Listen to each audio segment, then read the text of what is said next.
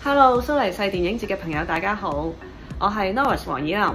金都 My Prince Edward 係我第一套劇情長片，咁好開心可以喺瑞士同大家見面，希望大家都中意呢套香港電影啦。是講在香港有一個區叫太子區，那區裡面有一個商場，就是京都商場。那商場有個特點，就是它裡面全都是結婚喜慶的一些商品。然後因為我從小就住在那個商場對面，所以就一直覺得這個商場很有趣。想飛想跑想妥協怕更改想哭想笑想放肆放得開為何流淚怕感情灌溉。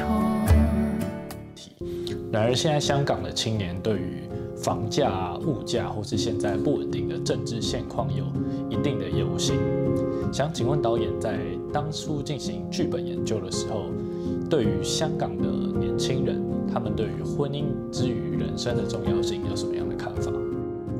我觉得这个婚姻到底有多重要，其实对于每一个不同的年轻人来说也不一样。但是很多时候在我们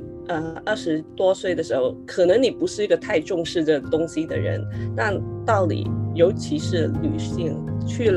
到了30岁的时候even 你自己不很 care 这个事情，你也会被身边的家人朋友或者已经结婚了的同学就会给你很多有形或者无形的压力。因为比如说你跟朋友出去聚会，旧同学去聚会的话，他们已经结婚了，然后他们的话题已经跟你不一样，所以很多时候女性特别是因为他们有一个时间上面的限制，如果到了30多岁，他们会担心，如果我还不结婚，我还不跟人生小孩的话，会不会我以后就没有机会了？这个是生理的压力，所以这个压力我觉得会令一些过了30岁的人会 care 这个事情。对，所以可能你刚才有说到那个政治的气氛，或者是社会买房子的压力，这些也会有点影响他们。有些人可能觉得我不想结婚，因为这个世界好像很没有希望，我买不到房子。但是最近我有听到一些朋友，他们就更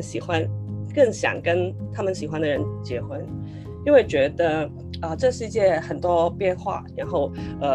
环境也很不开心，我要更加的去 care 去保护我喜欢的人，所以他们就很多人在这时期会想结婚。电影里面有一段是杨树伟跟阿芳说他以前去 LA 的经历他就跟阿芳说你没有去过美国，难怪你不懂什么叫做真正的自由。那这点很有趣的是，就借由一个中国人之口来对香港人说，你们不懂什么样叫做真正的自由。那想请问导演安排这场戏的时候，是不是有一点讽刺的意味，还是有什么样重要的信息想要向观众去阐述？其实杨树伟这个角色是参考一个我在练电影时候的中国同学，他也是很喜欢说很多似而非的东西，因为他比我看的多电影，然后他有接触很多不同的文化，所以他会就觉得你这个香港人好像什么不知道，让我告诉你都这有一点杨树伟的感觉。但是有很多时候我会发现他的说话是好像杨树伟一样，就是自相矛盾的，他是自打嘴巴的，然后他说的东西可能他也没有记住他自己说什么，他只是那一刻说出来好像很有型很爽，他就说了。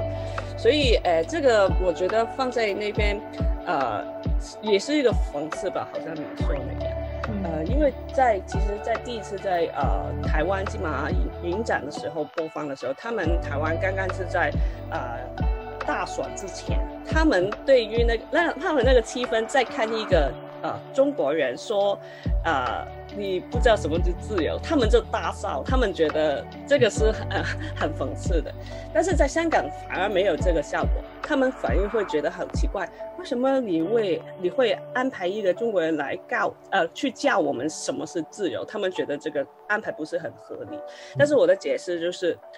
一个人为什么会对自由这么有意思，就是他没有嘛，就好像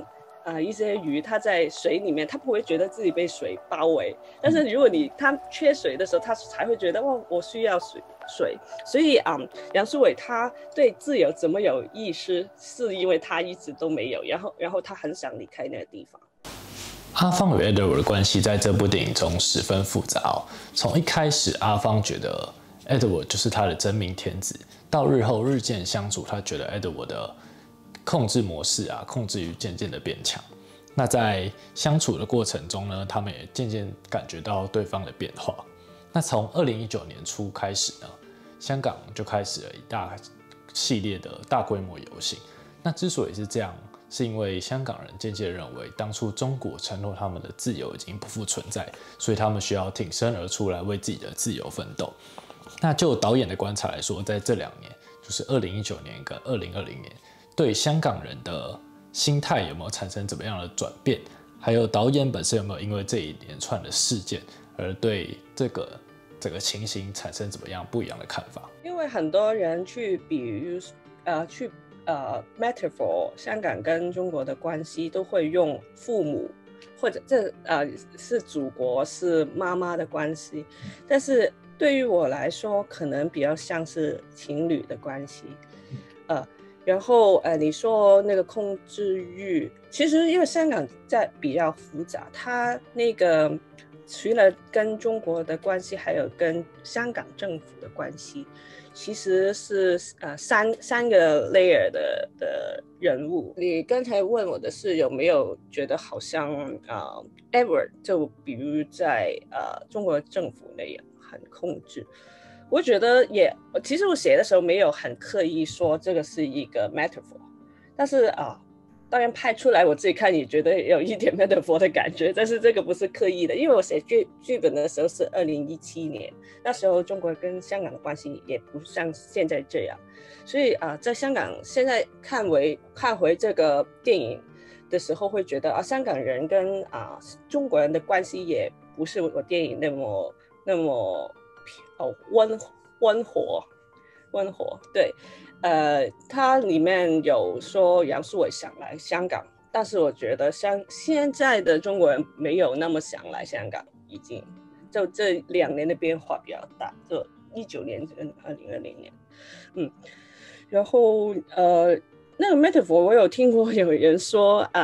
杨树伟是中国，然后Edward 就是可能是英国或者是香港政府，也有人这么说了。但是我想说的是，我的写作的动机不是这样子，但是我也不反感别人可以这么理解。